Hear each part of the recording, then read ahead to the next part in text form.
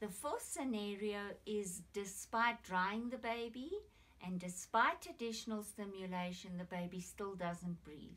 So we are then going to do bag mask ventilation. Okay, so good, Mrs. Lawrence, you are fully dilated. Okay, and this is the day we've been waiting for. Jeremy's going to be born. Okay, so with a contraction, a good push, push, push, push. Wonderful. Hello, Jeremy. Hello. And we're going to dry Jeremy. Okay, and we're doing involution of the uterus. Dry his head, his back, his legs, his arms. Get rid of the wet towel. We're going to put him skin to skin on the mommy with the nice warm towel on top of him. Remember, this doesn't have to be rushed because where is he getting his oxygen? From the placenta. Okay, exactly the same as intrauterine. Good, Mrs. Lawrence, please check that your baby's breathing well. Thank you. Sister, he's not breathing. Oh goodness, he's not breathing. Don't worry. Okay, so this time I'm turning in towards me so I can do it better. And you saw what we did in the previous scenario. Again, I've got my suction device. I'm not rushed. The fat lady singing. Okay, so I then go into the mouth before the nose and the mouth. Open your airway. Make sure your airway is open. Nose. Nose. Okay, Mrs. Lawrence, rub your baby's back, love. Rub your baby's back. At this point in time, I want to say we never repeat a step. So if he doesn't start breathing now, I'm not going to suction again and rub again. Then we go to the next step. Look at your action plan with the HBB. Now, do I now clamp and cut the umbilical cord and run to that horrible thing in the corner? No, because the baby's not breathing, but he's still getting oxygen, volume, pressure, stem cells, HB will be better, everything, heat transfer, so the placenta is even keeping the baby warm. We're not going to clamp and cut it.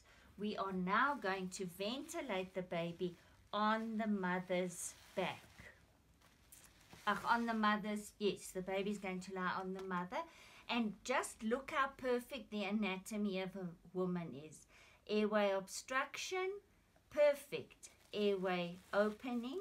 Please keep the baby warm. Don't expose him. Okay.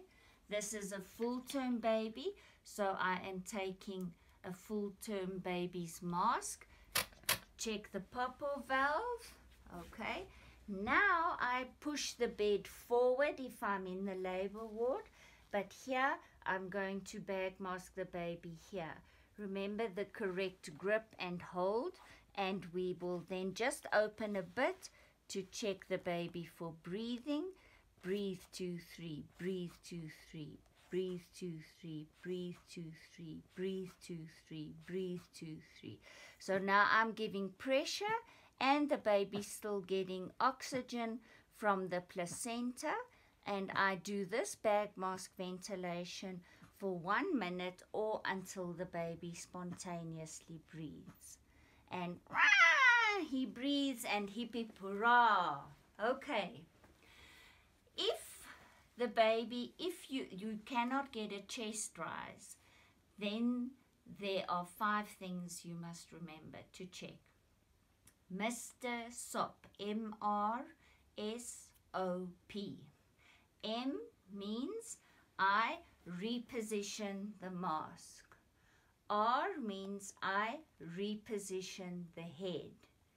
S means I might need to suction again. O means I'm going to open the baby's mouth before I put the ambi on. And P is I am going to increase the pressure that I give. Remember I said the correct way to use an ambu bag is just one finger. Why? Because this is a 230 ml volume bag and a baby's lungs is of 70 to 90 mils. So I don't want to do this. Okay, I'm not going to do this. I'm just going to give enough pressure for a chest rise. So Mr. Sop, mask reposition head, suction the baby, open the mouth, and more pressure. Okay, so now by this time I check the umbilical cord, okay, and it would have changed color from purple blue to snow white, and then it is the good time to clamp and cut the baby off the placenta. Should you be busy with the baby and helping him breathe and the mother says the placenta is being born, okay, what you then do is you just birth the placenta still attached, if it's still purpley blue and pumping, and you just put this next to the mother and forget about her and let her pump and pump and pump until it's snow white, and the third of blood volume that was there is now in the baby.